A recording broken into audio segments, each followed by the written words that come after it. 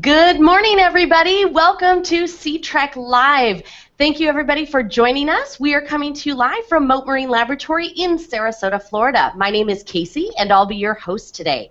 Now, we do have one live site connected with us for OMG Manatees today, and we're really excited to have the folks in Urbana, Illinois join us. So, hello, everybody. Good morning. I hope you're doing well. So, what we're here to do today is talk a little bit about manatees. Now, I have a very special guest with me this morning. Her name is Kat Berner, and she works right here at Mote Marine Laboratory. Now, Mote Marine Laboratory, just to give everybody out there an idea of where we're located, we are in Sarasota, Florida. We're on the west coast of Florida, about 60 miles south of Tampa. Now, Mote Marine Laboratory was founded back in 1955 by a woman named Dr. Eugenie Clark, and Jeannie Clark founded our laboratory on shark research. So we are very well known for our shark research. In fact, our logo has a shark on it, and Jeannie Clark, our founder, is known as the Shark Lady.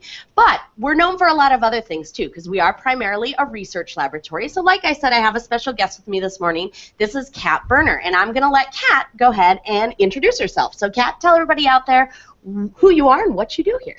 Hi guys, my name is Hello, Berner. how are you? I work here at Mote Marine Lab in Sarasota, Florida, and I am the supervisor of manatee research.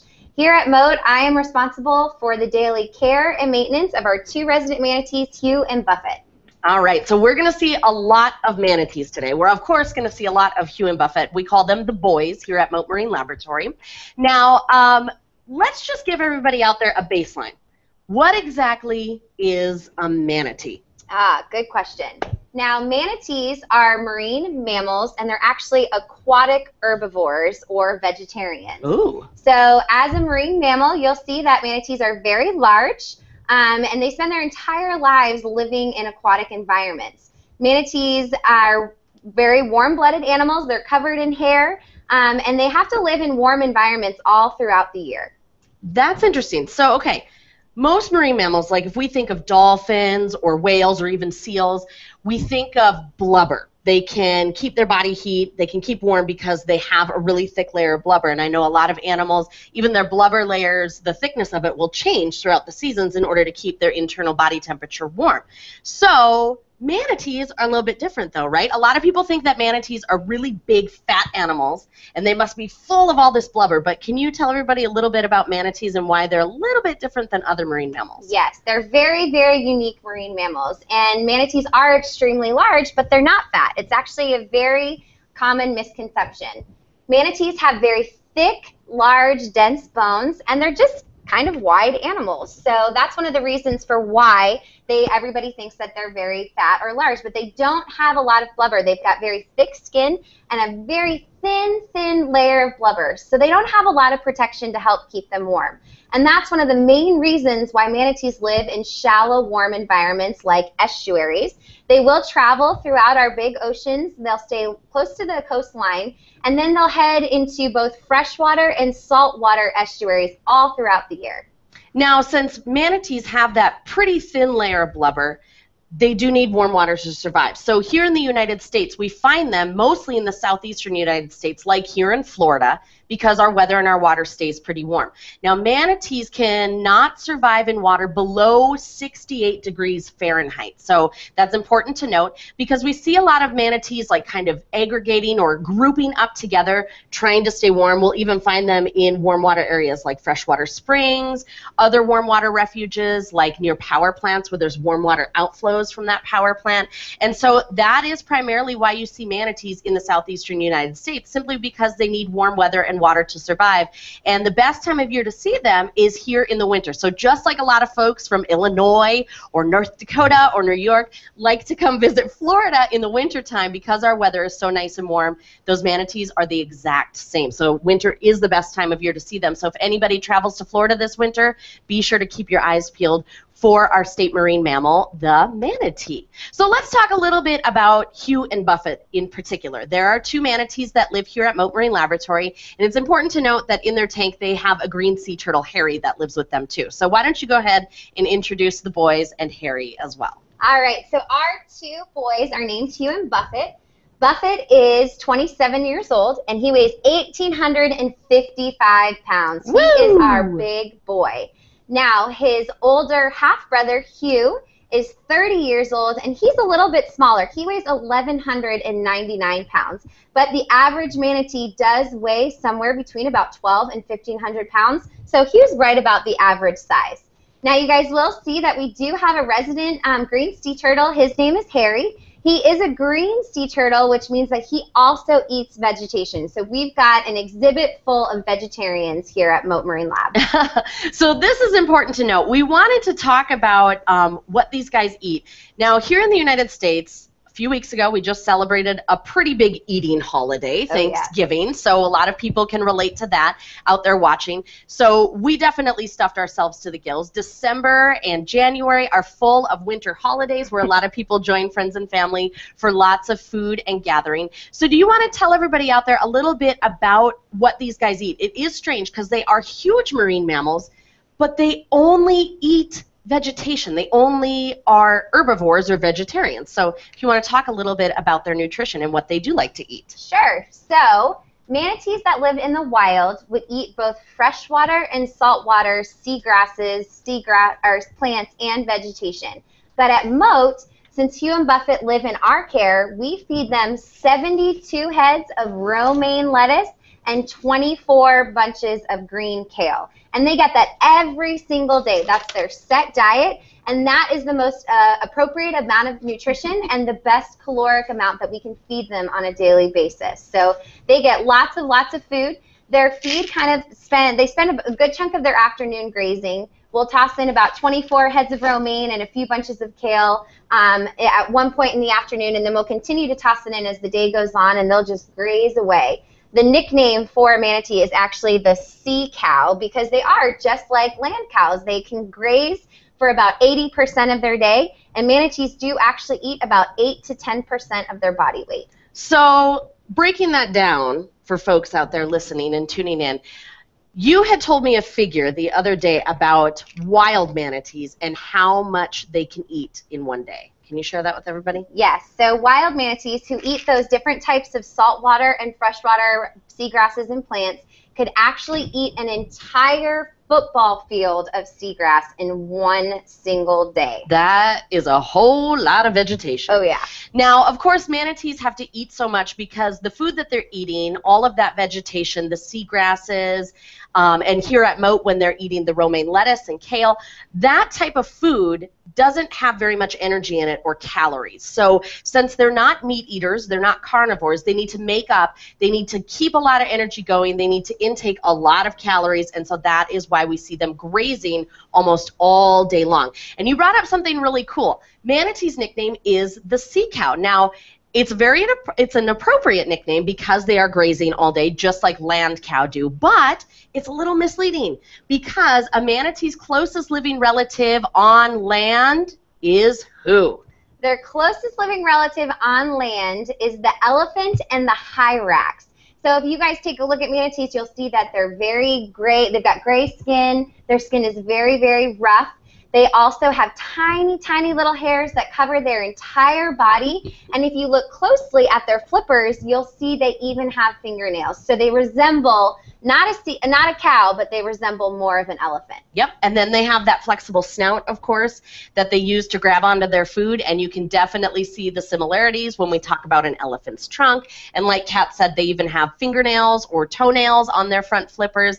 They've got rough gray skin. They've got hairs all over their body, just like an elephant. So a lot of people are really shocked when they hear that. And then if we talk about other marine mammals, if we look at the cow, their closest living marine mammal relative is actually the dolphin. So a little trivia out there.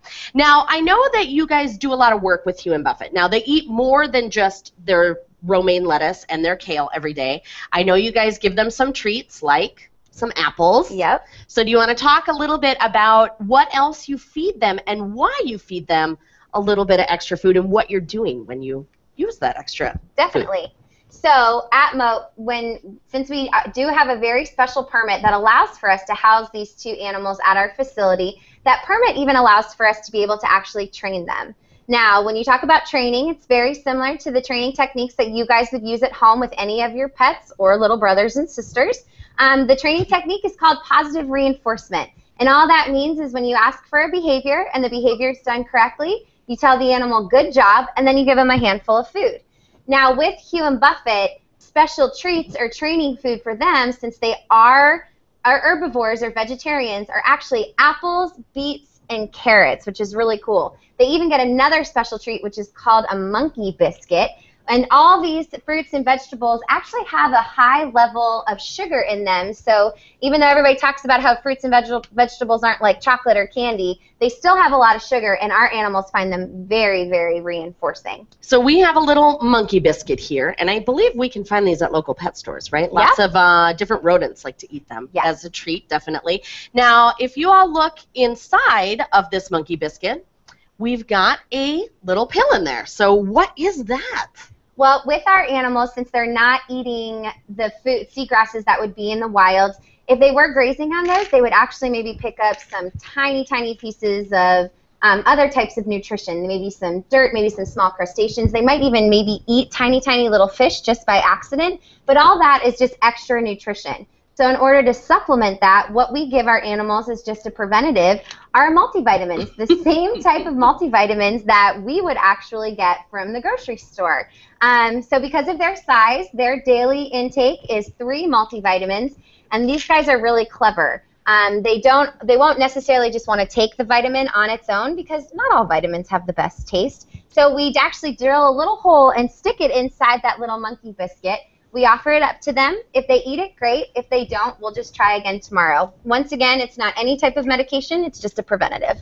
All right, so we know that manatees eat a whole lot all day long. We know that you do have some training sessions with them. They do usually occur in the morning. Sometimes you do those in the afternoon. And we're going to talk a little bit about what exactly we're trying to do when we train the manatees and what you guys are trying to find out. But I also want to talk about what they do on their downtime. So how do you keep a manatee entertained, exercised? Great question. So we do have training sessions that are run all throughout the day. Most of our training sessions focus on their health care, or we even have the opportunity to train them for some research behaviors. But when the manatees aren't being trained, they're allowed to free swim in all areas of their exhibit. They can be in public view. They can even go into the back area of their exhibit, be in full sunlight or partial sunlight. But the best thing that we can do for our animals is to change their daily routine.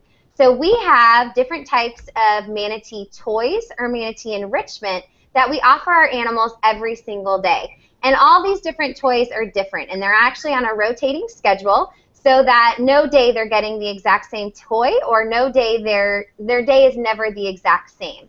So enrichment is really, really important because it provides different types of stimulus for all of our animals. And you'll see most facilities that house animals or marine animals will have different types of toys for them to play with and interact with on a daily basis.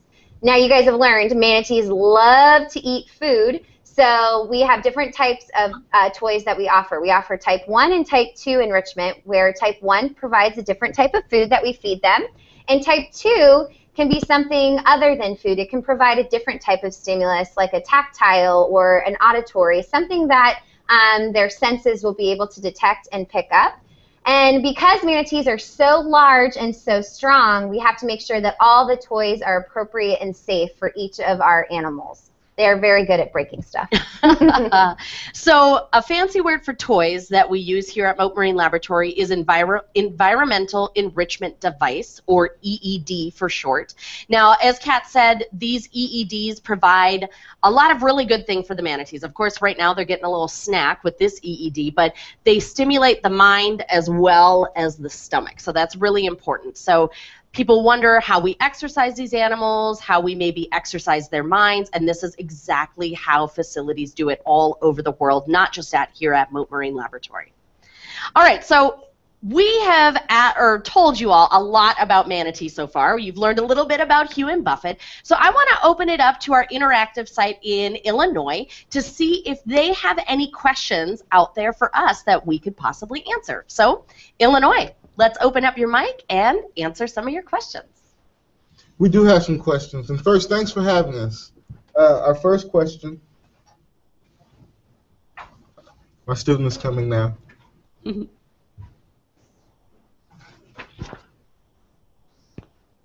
How do they sleep if they can only stay under the water for 15 minutes? Excellent question. So how do manatees sleep if they can stay underwater for only 15 minutes? Now remember, manatees are mammals, so they need to come up to the surface of the water to breathe air using their lungs, just like we do. Now manatees can stay underwater for about 15 to 20 minutes at a time, but I'm going to let Kat answer the sleeping question because that is a really good one. Yes, great question. You guys are right. They can only hold their breath for about 15 to 20 minutes, and on average, if a manatee is swimming or playing, being active, they will breathe about once every minute to 2 minutes. Now, the thing with sleeping is because they are conscious breathers, manatees can only sleep for about small periods of time all throughout the day. So if they hold their breath for about 15 to 20 minutes, they'll then only rest for about 15 to 20 minutes all throughout the day. Now, believe it or not, manatees can fall asleep spontaneously. They can be in the middle of a training session, in the middle of eating a head of romaine, and just boom, fall asleep. They'll sleep for a few minutes, and they'll wake right back up, and then they'll go back to doing whatever they were doing before they fell asleep. So it makes training very, very interesting when they can fall asleep at any point in time. So wow, I didn't know that. That is pretty amazing. So you guys can think of manatees kind of taking little cat naps throughout the day. So they do sleep very differently than we humans do. All right, that was a great question to start with. So Illinois, do we have another question? Can they be mean and attack? So manatees, that's a great question. Can manatees be mean and can they attack? Manatees are extremely gentle or docile animals. So they're very, very passive. Their kind of daily routine involves eating for about 80% of their day, sleeping for about 15% of their day, and then being active for about 5% of their day. So these guys actually have no true predators in the wild, and they are very, very gentle. Now, if you are ever around a manatee or do see them in the wild, it's important to watch them from a safe distance because, once again, they've got those really, really thick, dense bones, and they're extremely strong. Manatees are like a giant bicep. So they wouldn't necessarily attack you or hurt you on purpose, but if you get in close interaction with them, they could definitely squish you. And one other thing that's important to remember, if you do ever see manatees in the wild, always be careful where you are. Of course, you don't want to be hurt by those manatees, and you also don't want to hurt the manatees. And it's really important to remember that since manatees are marine mammals, they're protected by something called the Marine Mammal Protection Act, and they are an endangered species. So they are protected by the Endangered Species Act as well. So if you are caught riding a manatee, petting a manatee, things like that, it is against the law. And folks recently in the past few years have been fined, have even gone to jail when people have caught them. Almost everybody has a camera in their pocket now with smartphones and all the technology that we carry around, and so it's pretty easy to get caught. So keep that in mind. It is against the law to interact with wild manatees. Yes. All right, let's take another question from Illinois. And it's important to remember while we're waiting on that question that folks out there, if you're watching the live stream, you can go ahead and open up the chat feature and you can chat us a question that Kat could answer this morning. So Illinois, do we have another question out there? We do. How do their eyelids work? How do their eyelids work? Oh, this is a great question. Good one. So manatees don't have very good vision. Manatees actually have vision that's twice as bad as a legally blind human. And we actually learned that from doing some of our research studies with Hugh and Buffett here at Mote. We do know that manatees can see like blues and greens and browns, but they can't see very distinct features, and they don't have the full color spectrum. So if you guys are looking close at some of the feed, you can see that they've got tiny, tiny little eyes that are offset on the side of their head. And they actually spend majority of their day with their eyes closed. So they do have the ability to squeeze and close their eye. And then they have a protective eyelid inside, which keeps their eyes protected from all different kinds of things that are in ocean environments. Oh, interesting. Now, manatees don't have true eyelids like we do, so they can't blink like we do. But rather, if maybe, who was that, Hugh or Buffett? Buffett, I We're think, getting right a little there. look here. Here's Buffett.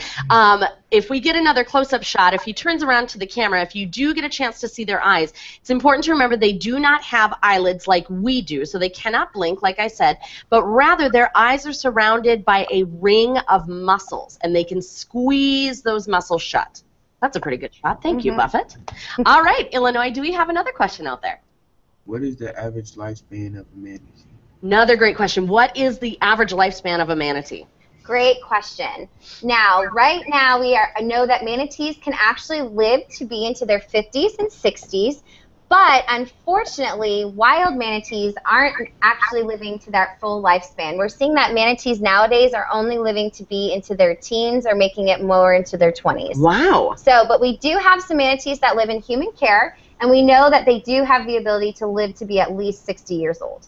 So you said that manatees aren't living very long. What are some threats? You said that they don't have any natural predators. Can you share with folks out there what some threats might be to manatees? Yes, so no natural predators in the wild, but what we see mostly with manatees is that their injuries or their mortality rates are being affected by human interactions. So that comes from boats, boat strikes. We also see a lot of animals that are getting wrapped up in different types of, are having different types of entanglements from interactions with fishing gear, plastic bags, all different types of debris. So it's really, really important that we help keep our oceans clean. And if we're out on a boat or out in the water, it's really important that we keep our eyes out for manatees because their #1 cause of mortality comes from human interactions. Absolutely. So be safe out there when you're boating. Keep your eyes peeled because those manatees are definitely sharing the same waterways that you enjoy.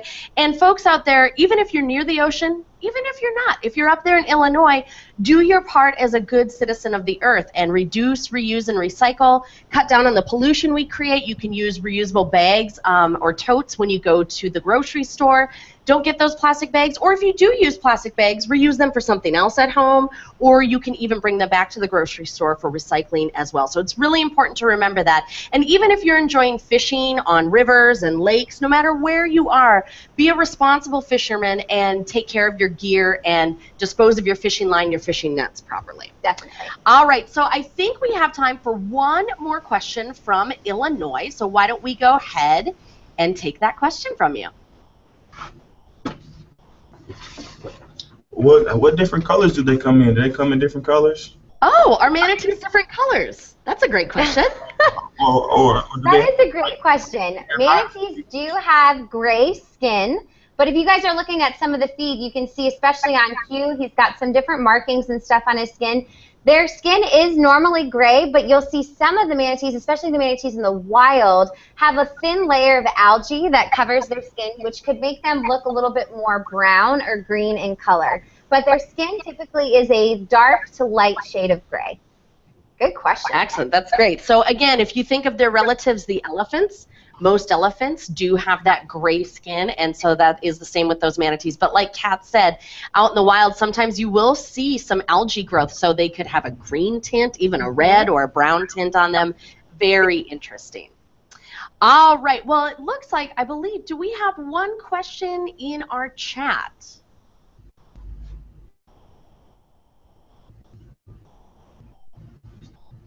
All right. Well, let's go back to Illinois one last time. Oh, how many whiskers do they have? That was the question in our chat. That is a great question because their flexible snouts and their chins are covered in these really tough whiskers called vibrissae. Now, they're very different than your cat's or dog whiskers at home. They're not as flexible as those whiskers. They're really tough, right? Kind of like fingernails on their face. Yes, it's exactly like having fingernails on your face. They have very thick whiskers called vibrissae, which are located right on their prehensile lip, and those whiskers are really, really important to detecting anything that's in their environments, and they'll use those whiskers to investigate objects that are near or around them. Now, I don't actually know that they have a set number of whiskers, but they have 3 different types of vibrissae. They've got really thick vibrissae that are located on the inside of their prehensile lip, which when they're going to grab an object will curl around that object and almost act like a tooth to kind of rip that object, especially if it's a string of seagrass or anything like that. They can pull that out of the ground. And then as the whiskers extend back towards their face, you'll see that they start to get a little bit thinner. And then they have what's called post-facial hair, or tiny, fine whiskers that cover their entire body. And we know that they've got about an average of 3,000 tiny hairs that cover all over their skin. All right, excellent. So we have another question coming in from the chat, and the question is, why is it okay, or is it okay, to have a turtle in their aquarium or their exhibit with them? Do you want to explain a little bit about Harry before we sign off today? Sure. So Harry was actually a boat strike victim who came into our hospital here at Mote Marine Lab. He was found floating at the Banana River, came in for treatment in our hospital, and then was actually put into the manatee exhibit prior to being released. Now, you will see different species of animals that coexist in different environments, and it all depends if those animals fit well together in an existing environment. Now, Harry was put into the exhibit to see how he would interact in a larger water environment and to see if he would have any reaction to being around a different type of species. Well, when he went into the exhibit, Hugh and Buffett went into the very back and were hiding from him, and Harry had the entire 70,000 gallons to swim around. So he went in there in about 2007, and it was decided that he should maybe spend the rest of his life living at our facility because he showed no true flight response, and he also showed difficulty navigating around his environment. So his boat strike actually caused some neurological damage as well as damage to the optic nerves, causing him to lose some of his vision. So they all get along great. He, like I said, is a green sea turtle, and so he's a vegetarian just like Hugh and Buffett. So Harry actually gets to eat whatever lettuce and kale he can get away from Hugh and Buffett. So right now, Harry is pushing 250 pounds. Woo! He's a big turtle. He is a very big turtle. All right, well, it looks like we are about out of time, so I want to thank everybody out there joining us live on our stream. I especially want to thank our interactive site in Illinois. It was a pleasure speaking with you all today, and I really hope everybody's enjoyed our chat this morning because we had a great time with OMG Manatees. Stay tuned to C-Trek's Google page and to Mote Marine Laboratory at mote.org for any updates on our interactive programs, other educational programs, and all of the fantastic research that happens right here at Mote Marine Laboratory. Don't forget, if you're ever in Southwest Florida, in Sarasota, come and visit us at Mote Marine Laboratory and Aquarium. So from Kat, myself, Casey, and everybody here at Mote Marine Laboratory, thank you for joining us, and happy holidays, everyone. We hope to see you soon. Bye, guys. Bye. Get number 12 in.